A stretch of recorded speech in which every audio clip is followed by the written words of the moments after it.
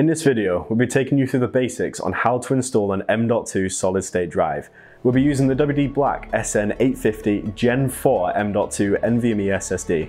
With modern components, they're a lot more robust than they used to be, with anti-static measures already built in. So static isn't a huge concern these days, but if you are worried about this, there'll be links in the description below that list several methods of grounding yourself during this process. With that being said, I am wearing boots with rubber soles and we're working on this rubber mat as a precaution. We're going to assume you've already confirmed that your motherboard can take a Gen 4 M.2 PCIe NVMe drive.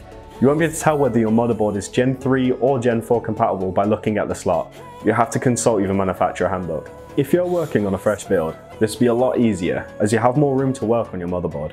We'll be fitting ours to an existing system. To do this, we'll need to remove the GPU in order to give us enough room to install the M.2 drive. As you can see here, you don't need to remove the graphics card in order to install the M.2, but we will be, as it makes it that much easier. Removing the GPU is pretty straightforward, so we're not going to go too in depth here.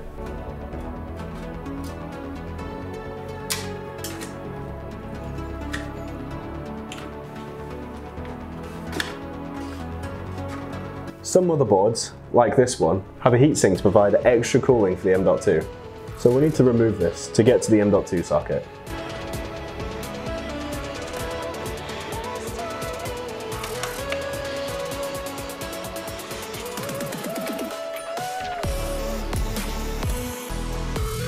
Here's the socket that the M.2 goes into.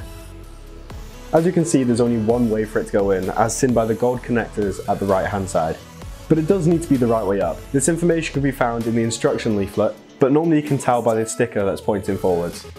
It needs to be plugged in at roughly a 30-degree angle. And it's quite simple from there. You use the tiny screw that you get with the motherboard, and you screw it down on the left-hand side.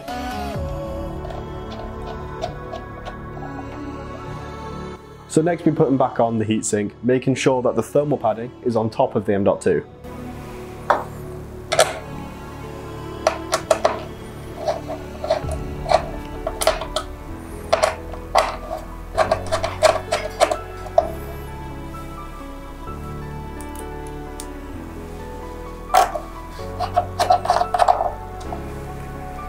And that's it.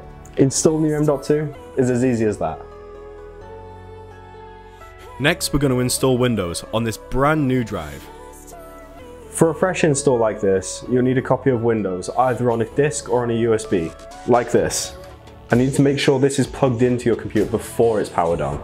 Even though this is one of our pre-built systems, for the purpose of this video, we're going to do a fresh Windows install. So when I power it on, it should go straight into BIOS.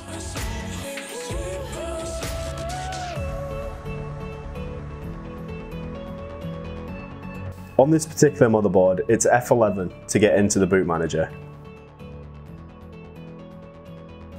So the next screen should look like this. Now this is the start of the Windows installation process. This next bit's quite easy. It's just follow the prompts that appear on screen and choose the sections that are right for you. If you follow the prompts, you'll end up on this screen where you need to choose which drive to allocate your Windows installation to. So if you have multiple drives, they will appear right here, which can make it tricky trying to figure out which one to install your Windows onto. My suggestion would be to unplug the other drives that aren't used for your Windows installation, which just leaves you with your boot device. Once the boot drive is selected, all you have to do now is press next. This section can take a while, but once it's done, that's it. Your new drive is fitted and Windows is installed. The WD Black SN850 is an amazing SSD.